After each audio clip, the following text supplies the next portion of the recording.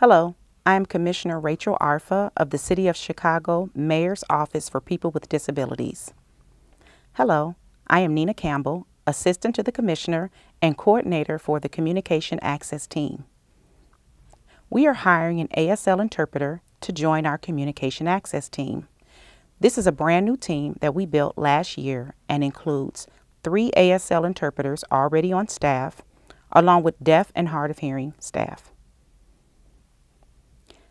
As a staff interpreter, every day will include different assignments such as interpreting a press conference with Mayor Johnson, interpreting a community engagement session hosted by a city department, one-on-one services provided by a city department to a deaf member of the public, interpreting for deaf employees of the city, and also city events with musicians, dancers, and other types of performances and more.